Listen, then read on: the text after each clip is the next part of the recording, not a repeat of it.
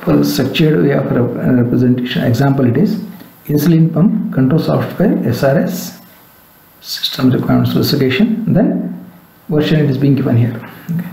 Then what function it is? Compute insulin dose. This is a function. For what? Safe sugar level. Description is compute the dose of insulin to be delivered when the current measured sugar level is in the safe zone between 3 and 7 units. If it is going to be there, accepted. If it is more than that, less than that, conditions are going to be applied like this. Inputs are current sugar reading. First you should take previous 2 readings that you should consider.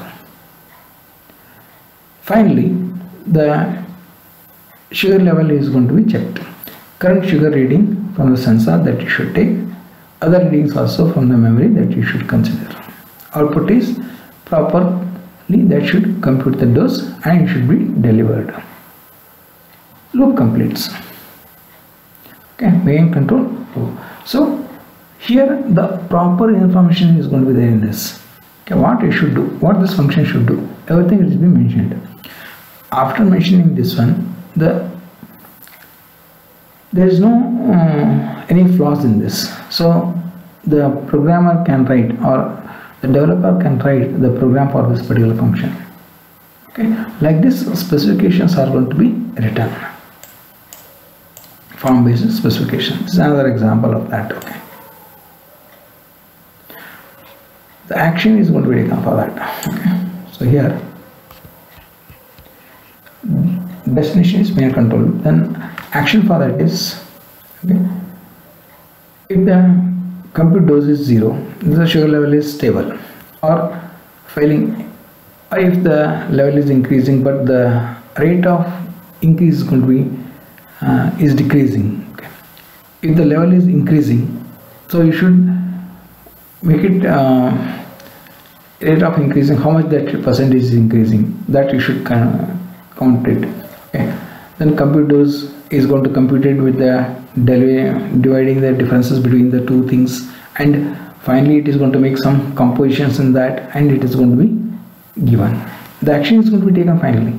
Okay, how much dosage is going to be given, if it is increased or if it is decreased. Okay, so level is going to be, that is going to be checked. Okay, then requirements is 2 previous readings for the rate of change of sugar levels for the computation that is required. Precondition is that the insulin reservoir contains at least a maximum allowed single dose of insulin. Any moment the critical situation will be there, that time minimum that much maximum allowed is single dose of insulin, minimum 10 milligrams as per the previous requirements, it must be there in that. This is a precondition. Post condition is based on the inputs, so replaces the values. Okay, R0 with R1 and R1 with R2, that it is going to be replaced, and calculations is going to be done like that. Side effects, if it is going to be there, it is none. So these are the specifications based on the structured specification. Means the information is very clear in this, there is no doubt in that. So like that, if the information is going to be there, so you can able to write the programs very easily. There is no conflicts in that. Okay.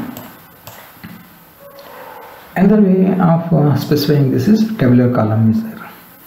Okay. So how we are going to use this? Here is the example. The same example it continues here also. Okay. Tabulation, the condition and action. Now you see that here sugar level falling, R2 is less than R1, it is 0. Sugar level stable, if it is both are equal, that also composition is going to be 0. Then sugar level increasing and the rate of increase describing. Okay, decreasing it is going to be. Okay. What happens? R2 minus R1, and if it is less than R1 minus R0, if it is going to be sugar level increasing and rate of increase decreasing means how much it is making that differences. That time it is level is maintained, means it is less only. If it is going to be less, then computation dose is going to be 0. If it is reverse, okay, R2 minus R1 is greater than or equal to R1 minus 0, previous one minus the current one. Okay, so if it is going to be greater, then sugar level increasing, so rate of change of increase level is stable or it is increasing, that you should check. If it is going to be increasing, it should decreased. Okay, composed dose is round off R2 minus R1 by 4. If rounded result is going to be 0, then composed dose is minimum dose. So conditions are going to get applied here. If these things are going to be met, then the execution is going to be done properly. So tabulation also you can able to give, by the way that form based also you can able to give that. Even some cases, use cases are also going to be used here. Use cases are going to be used here. You see that use case, relevant case system it is going to be. There is a medical receptionist is there. Where and all he can be get connected. Medical receptionist. He can be connected with the registered patient, with the patient information, with the personal information. Okay. Then the manager, he can interact with personal information also. Then he can able to interact with export statistics, generate the reports. Manager can do it. Even the doctor, he can generate the reports. Generated reports he can make it. We can view the report, edit the report, okay, set up the conclusion. All these things the doctor can do it. Then we have this nurse. He can able to view the record and edit the records based on the doctor's prescription, that he can able to make it. So here it is going to be very specific in this. Who is having what exactly, that his role. So that is being specified. Based on this also you can able to write the application.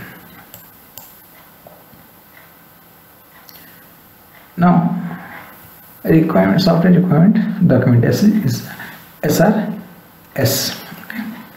SRD it is going to be.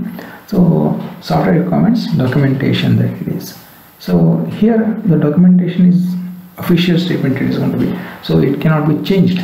The requirements cannot be changed by the developer. And it should be both the definition of the user requirements and specification of the system requirements are going to be present in that. And one more thing is that it is not a design document.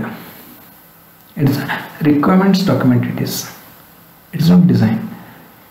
And what exactly should be done rather than how it should be done. What you should do, that it is going to tell. How you should do it is not going to tell you anything about that. Okay, because this is what it is a requirement from my side, that is required. How you will going to do, what you will going to do, that is not going to tell. How that it is going to be. The requirements is the requirements document is system customers, managers. Okay, their requirements it is going to be. System customers requirement is specify the requirements and read them to check that they meet their needs. Customers specify changes to the requirements. So what happens basically is requirements are going to be comes from the customers as well as the systems. So you should understand what exactly that is required. Okay, from the manager's side, they use the requirements document to plan a bid for the system and to plan the system development process. So what will be the cost of this project? So managers is going to take place that. So their requirements are going to be based on the system customers. The system engineers, they also going to use this requirements document. Use the requirements to understand what system has to be developed, which system has to be developed, what is the outcome of that particular product. So the system